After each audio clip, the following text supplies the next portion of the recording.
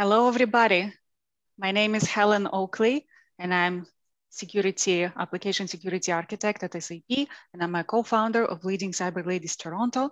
And I have with me here Neetika Bhargava, who is Manager Cybersecurity, Privacy, and Financial Crimes and PwC.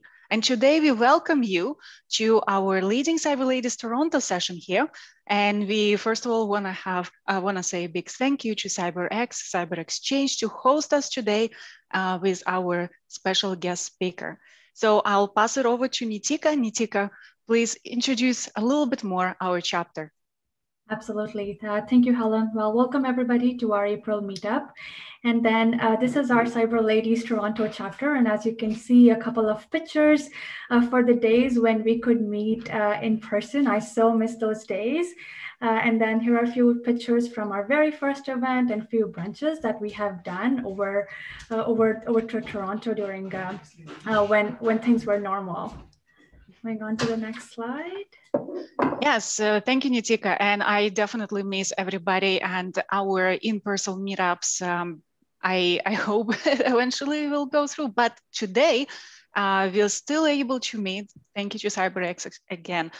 However, it hasn't started in Toronto, just a little bit history. Leading Cyber Ladies organization started in Israel in 2015, and it's been founded, the movement has been founded by Karen Elazari and Hila Meller from Israel. And here are the pictures from different chapters. Today we have chapter in Tel Aviv, in London, UK, in New York and Toronto, and we have, as ever, more participation as it was before, regardless of the whole world situation today. Neetika? Yeah, and then we are very happy to let everybody know that we are around 2,000 members globally, and our chapters, as Helen had mentioned, are in Tel Aviv, London, Toronto, and New York City. And then it's super exciting to see that with every single event, we have 30% increase in number of members. So which basically tells us like how many women there are in cybersecurity, and then they're looking for the networking opportunities like these. We do have monthly and quarterly events, and then we will be doing our events online until further notice. And I can't wait the world to get back to normal. Thank you. And the mission statement is that we are inspiring women to follow their career in cybersecurity, to pursue their career, and to lead in cybersecurity field. As we know, there's still underrepresentation of women in cyber. So we would like to provide this opportunity through different events, experiences, workshops, sessions like today, opportunities for you to learn, to speak like our guest speaker today. And of course, our goal is to increase the cybersecurity and representation, women representation in this vibrant field. And then here I'm introducing all our cyber ladies across the world. So Karen in Israel with Ruth. Then next is Sivan in New York, Hila in Europe, Bobby in London, and myself and Helen in Toronto. And then follow us on Twitter at Ladies Cyber. And just a few more aspects about our Leading Cyber Ladies movement. Call for action, join the movement, and be an ally, be supportive. We have listed here 6 points, such as engagement, right? Engage with community, engage at the sessions, and so on. Learn from the sessions, from the workshops, lead and support, be a mentor, raise a hand or help somebody who is trying to make into the field. Speak at the events. Don't be shy. Contact us if you would like to have more speaking skills, practice more your speaking skills. And of course, partner with different organizations such as CyberX for further sharing the movement and increasing the representation of women in cybersecurity. And of course, if you want to start the chapter in your location, in your time zone right now, I think it's more like time zone rather than locations, please get in touch with us, and definitely we can follow up with you and see how we can initiate something else as well. And now to Neetika.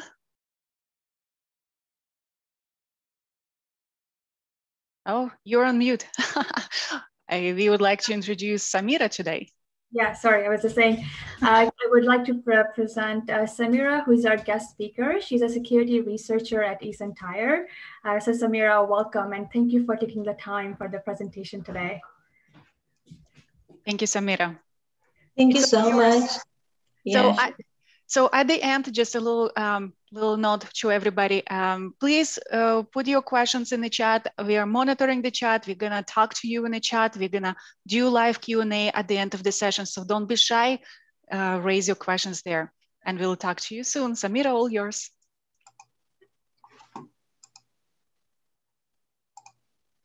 Okay. Hello and welcome to our session on browser sandboxes. Today I want to talk about browser sandboxes and the ways that attackers can find to escape from them. So why is this important? People have trusted the browser sandboxes due to the restrictions that the browser apply on the access to the other resources on their computers. Although there are many capabilities involved in this feature, evidence suggests that this feature could be attacked and escaped by attackers from time to time. Okay, let's get this started. So first, a little bit background on me. My name is Samira Eisaloo. I am a security researcher with the Advanced Threat Analytics team of the eSentire. Last year, I graduated from the Master of Cybersecurity and Threat Intelligence program from the University of Guelph. I did my final project with the ATA team, and they hired me as a result of that collaboration. On the agenda for today is first a bit of introduction about where do I work and what my company does. Then I want to talk about the Master of Cybersecurity and Threat Intelligence program. After that, I want to continue my presentation with the browser sandboxes and how they work. I continue with explaining the architecture of some different browser sandboxes, and then I briefly discuss about the ways that attackers can escape from them. And to finish, I'll talk about the well-known incidents that had happened. Let me tell you a little about our company. eSentire, headquartered in Canada. We are a multinational company and operate SOCs across North America and Europe. We are online 24/7. Right now, we are protecting about $6 trillion in assets. And our year-over-year growth is about 90%. Just in 2019, we've seen over 2.6 billion indicators of suspicious events and things that have had to be investigated by our SOC and our security researchers. So as the ATA team, we operate as eSentire's Advanced Threat Research and Development branch. We are very focused on complex cybersecurity.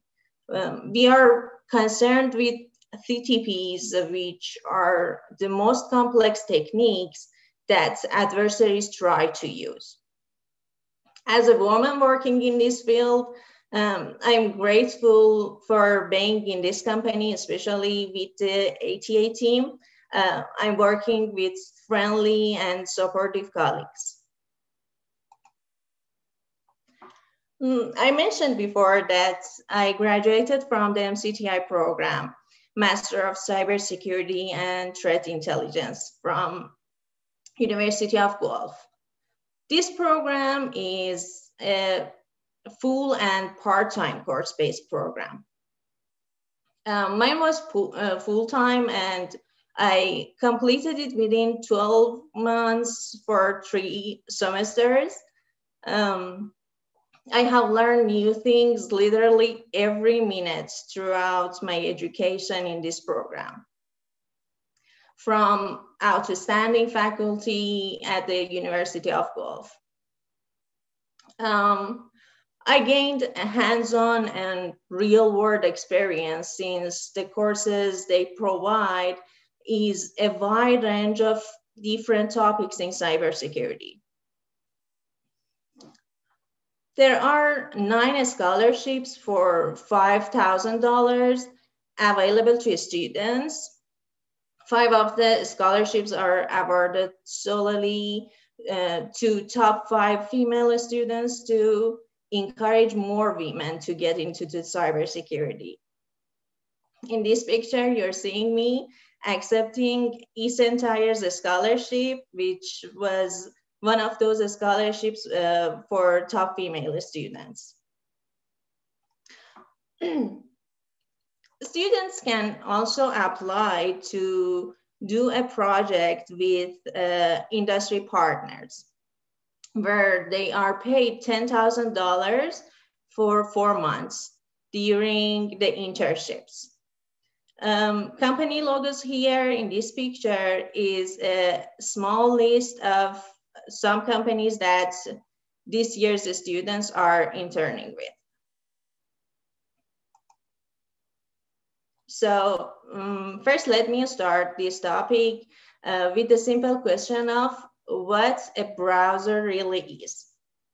It's a software client that is designed for downloading and executing content and code that was written by people you don't know and that you definitely don't trust. Sandboxing is a feature that is built in the browsers to raise security.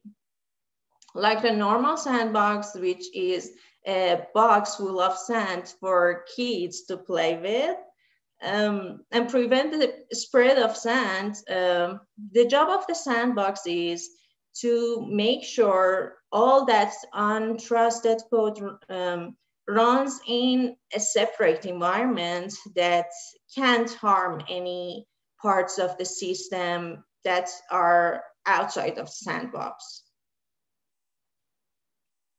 We have to consider that even well-known websites might host malicious code. So how sandboxing works? In a browser, each website you open is an independent and distinct process. With sandboxing, browsers prepare a protection mechanism for each process by limiting its permissions and authorities. So if one process is at risk by a malicious code, other processes within that browser and even the computer itself will be protected against that risk. Plugins also sandbox within the browser to protect users. Imagine you're watching a video online or even opening some PDF documents within your browser. These are different types of plugins. which if you don't keep them up to date might have vulnerabilities and be potential to hacked.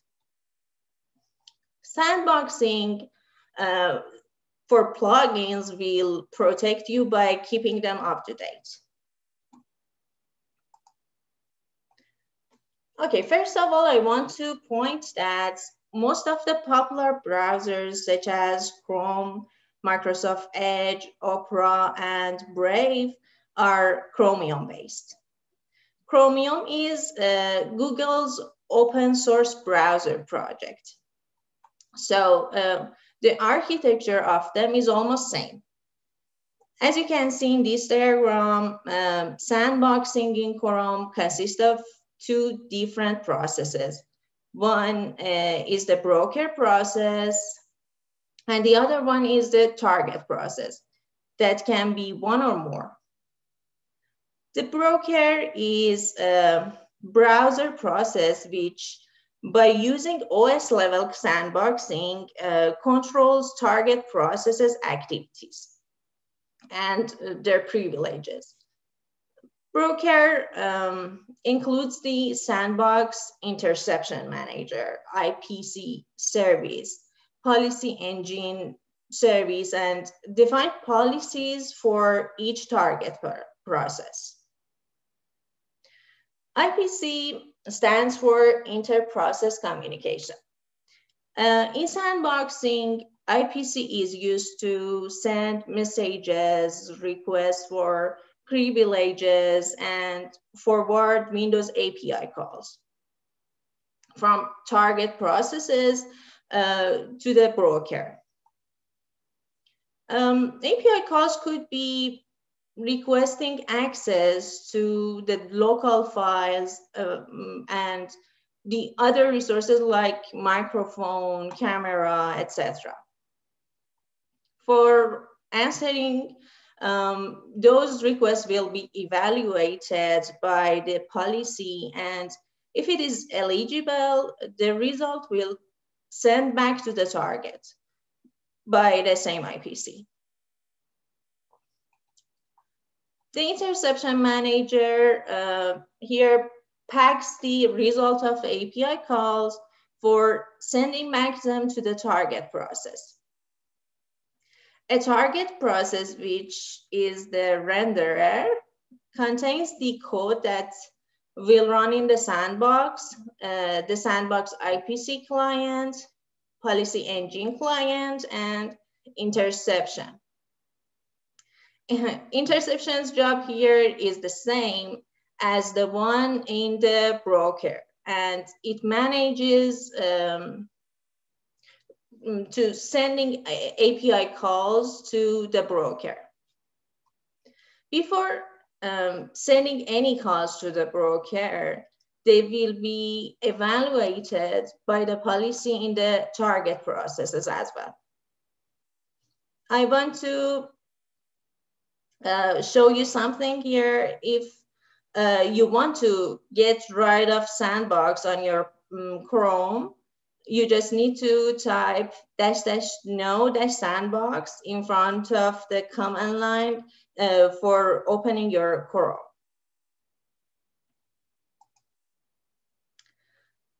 Security sandboxing for Firefox.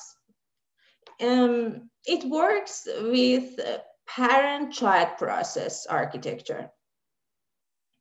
The parent in this architecture is the browser engine and controls the access to the resources on the browser and the computer. Similar to Chrome architecture, Firefox uses IPC for communication between parent and the child processes. IPC here could be different IPDL protocols, message manager, etc. IPDL is short for IPC Protocol Definition Language and is a Mozilla-specific language for sending messages between processes.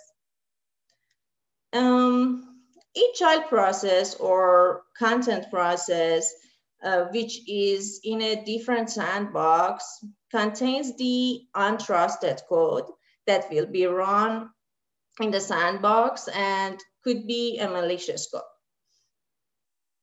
The child process sends a request to the parent for running a code via IPC or requesting for resources.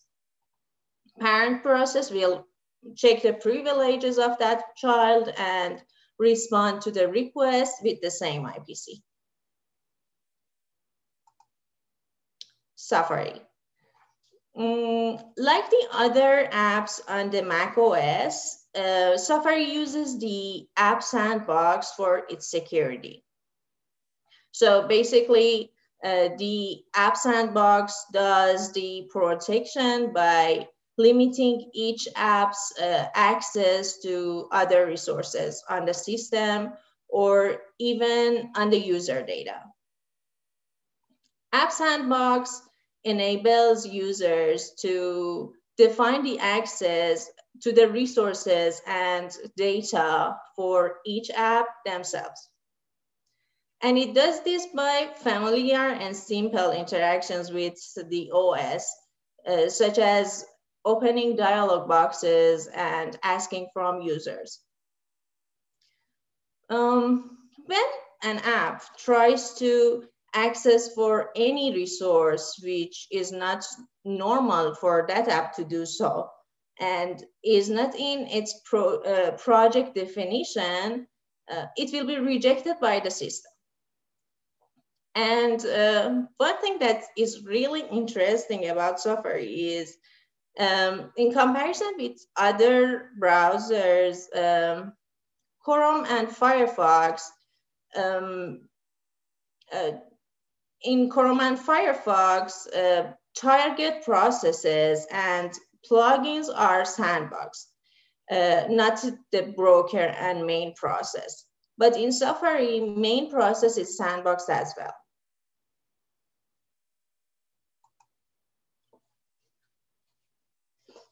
What is a sandbox escape?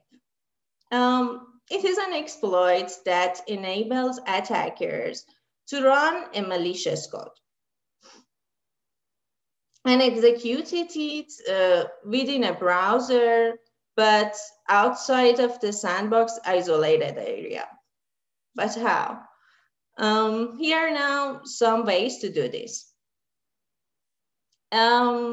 In the security model of the Chrome browser, it relies on the sandbox processes to protect itself from attacks such as remote script execution or cross-site scripting or XSS attacks, etc. As said before, the sandbox is working based on the OS sandboxing. And the broker process runs without sandbox. Having said that, two types of vulnerabilities can be considered. First is OS sandboxing vulnerability, which can affect the Chrome sandboxing mechanism and is out of control of the Chrome development team. And the second one is Chrome vulnerability in managing the sandboxes. In this kind of attack, for being successful, the attackers need to first run a malicious code within the sandboxing area. And second action that he needs to do is find bugs to be able to escape from the sandbox. I will address these two types of attacks with real-world incidents. First incident, all the mentioned browsers have relied on the OS facilities for process sandboxing. It means every change or weakness in these mechanisms is out of control for the browser developer team. In one case in Windows 10 1903, one vulnerability has been detected that can be exploited to bypassing the Windows token security feature. Therefore, the attacker was able to escape from sandboxing. This vulnerability was fixed in April 2020. The second incident, in the previous slide, I mentioned that for the sandbox escape, the attacker needs to first run a malicious code in the target process. And second, he or she needs to find a bug to make them capable of escaping from the sandbox. In this bug, the attacker benefits from Mojo and use after free or UAF vulnerability to successfully escape from the sandbox. Mojo here is the main IPC mechanism, which is for communicating between processes. And UAF is a vulnerability that occurs in the case of using dynamic memory incorrectly.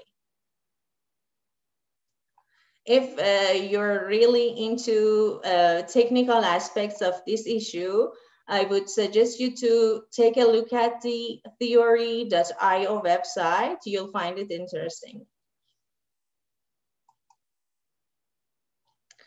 And that brings me to the end of my presentation. Let me give you a summary of what I've been talking about over the last couple of minutes. So sandboxing generally is a secure way to protect your computer and your data from compromise.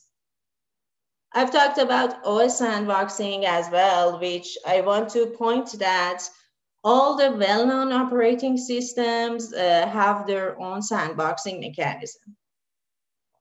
Then I've talked about 3 different browser sandboxes and the way that they try to secure their users. Finally, I've addressed 2 types of ways to bypass sandboxes. These are the references that I've used for today's presentation. And that is the browser sandboxes. Thank you for being here today. I really appreciate that you took the time to be here and listen to my presentation. Thank you, Samira. Amazing. It's very interesting. Actually, we don't have any questions yet. Please ask your questions in the chat. We are monitoring that. In the meantime, so I understand you are a researcher and you use browser sandboxing for testing different features, right? Or maybe you can explain a little bit more. How are you using it, like on a daily basis or a part of your research a little bit?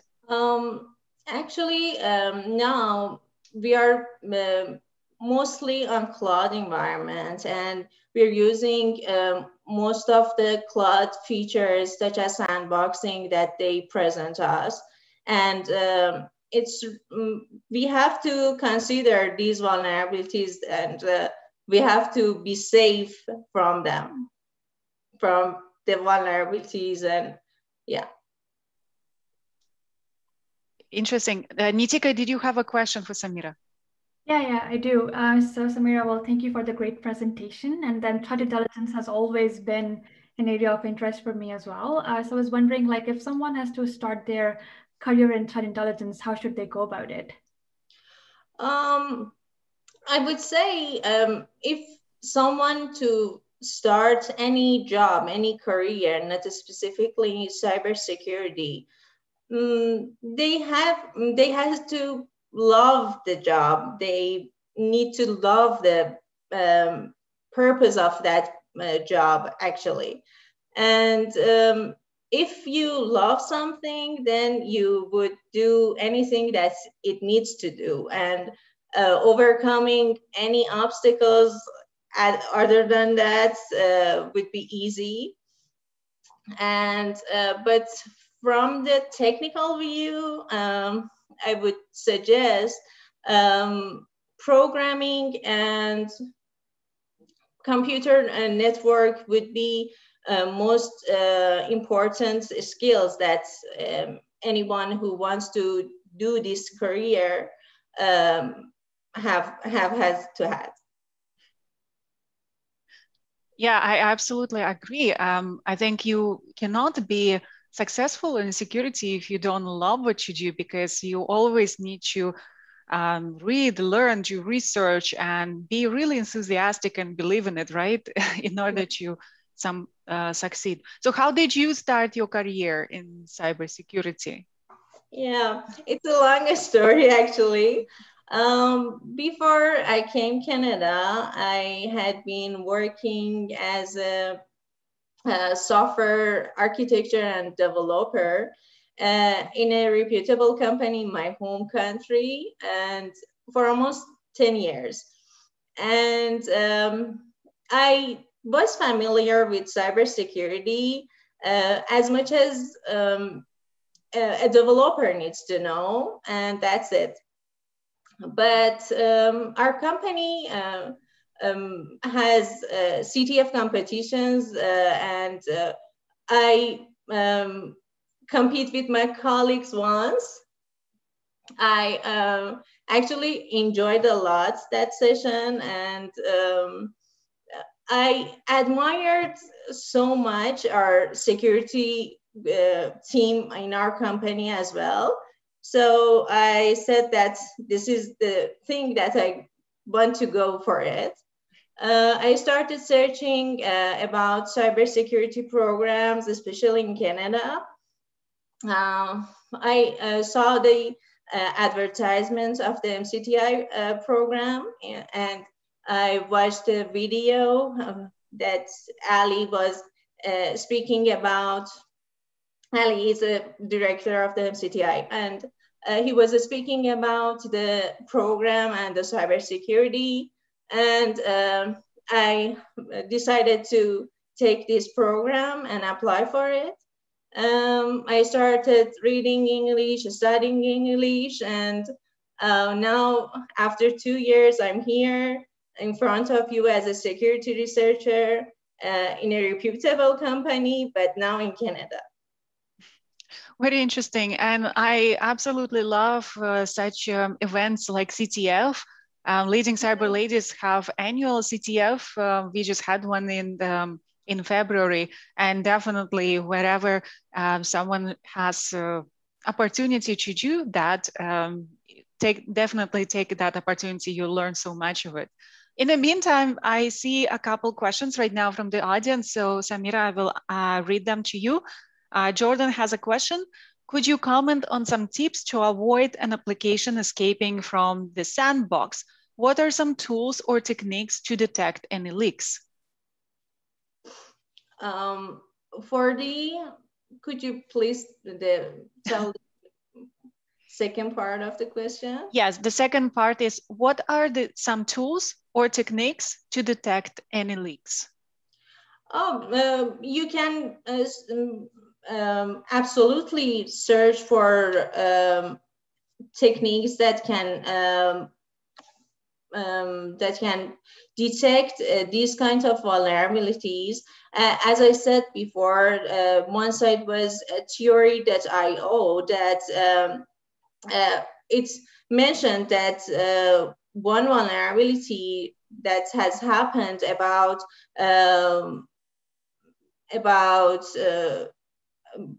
escaping from Sandbox for the Microsoft Edge and Chromium, and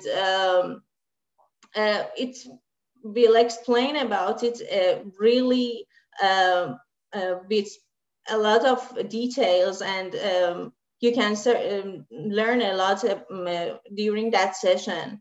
But this is not something that I can say now about. Okay. All right. I have a couple more questions here right now. I think the audience is just warming up for Q&A. Ashish is asking, I'm getting into QA and testing in Windows environments. Are there any sandbox applications you would recommend besides the default ones like Chrome? For the browsers? Yeah, sandbox applications besides the ones like Chrome, I guess, for the browsers. As I said in the presentation, Sandbox is a feature that is built in the OS as well. And if you want to run something, the OS is the first option that comes out, and you can use, for example, Windows for Windows sandboxing before you using the browser sandboxes. And as I said before, you can use the AWS sandbox as well. Okay, thank you.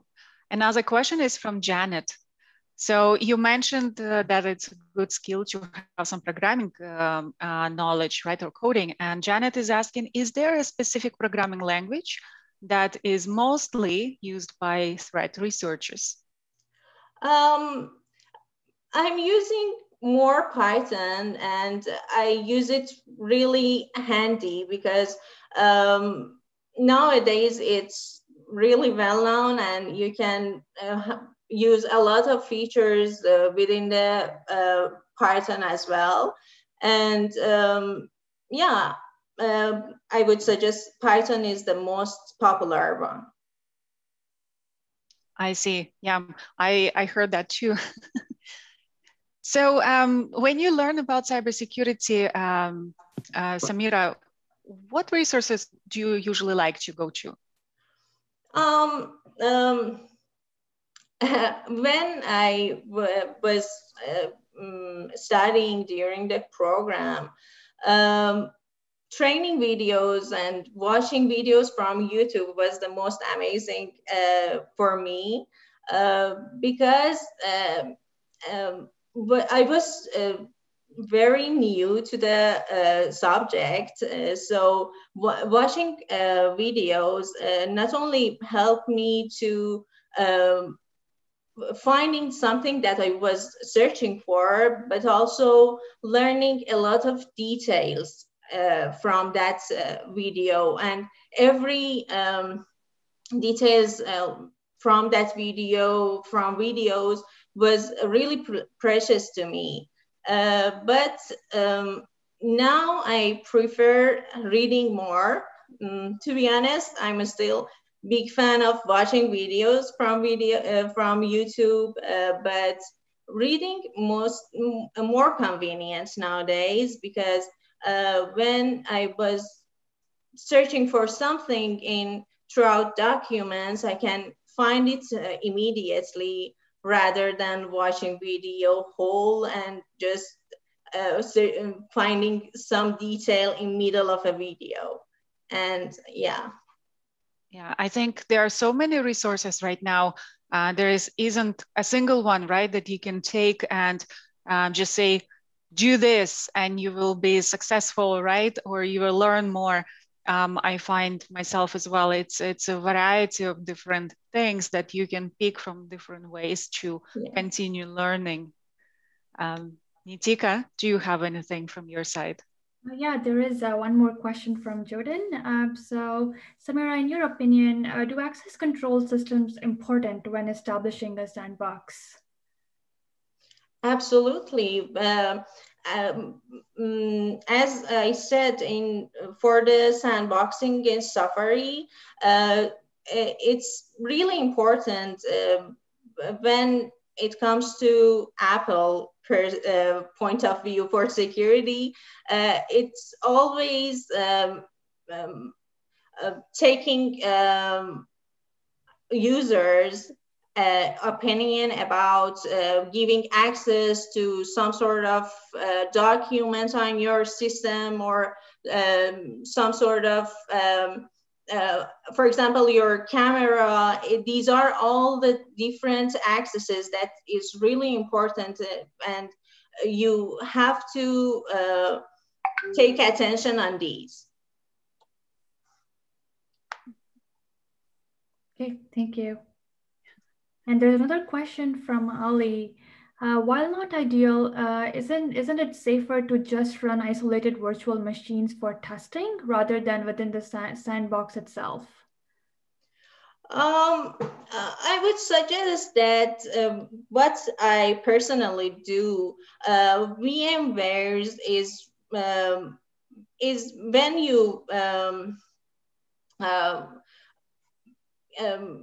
taking access from VM for the other resources on your computer is safe, and you can do whatever you want on your VMware, and your computer could be safe, and that's really convenient to me, rather than just using Sandbox. But absolutely, Sandbox could be safe too, but I said that it has many vulnerabilities, and just taking VM could be more safe in this point. Yeah, that makes sense. Very interesting.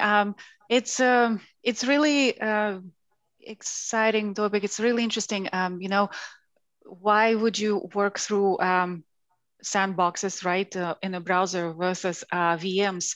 I think also it depends on what you are trying to research, right? What vulnerability you're trying to research.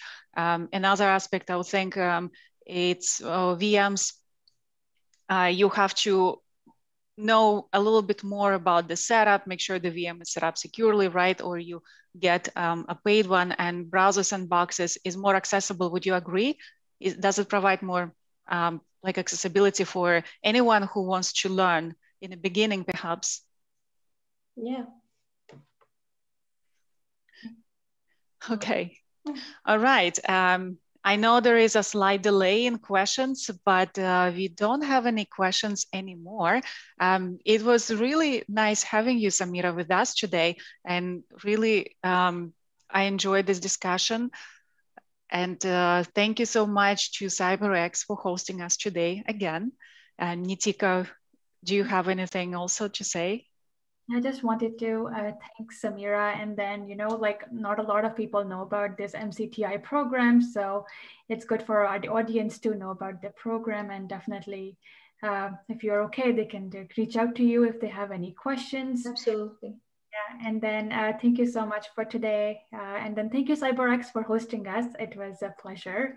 And then we will come back again in May. Okay. Thank you so much for having me. Thank you, Samira. Thank you.